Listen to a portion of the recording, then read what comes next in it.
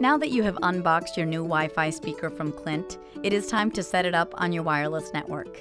In this video, I'll show you how to pair the Wi-Fi speaker with an iPhone or iPad. You will need the Wi-Fi speaker, an iPhone, and the Apple charging cable that came with your iPhone. You can also use your iPad for this exact setup.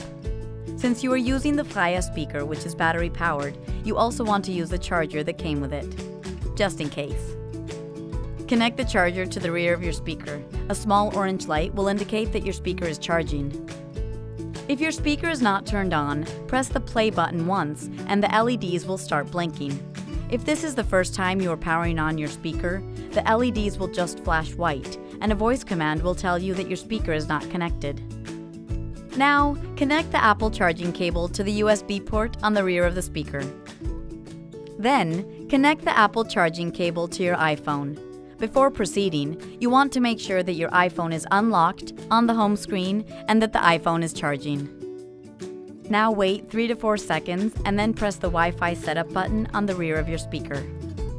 Immediately after pressing the button, you will see a message on your iPhone screen. It will ask you to share your wireless network settings.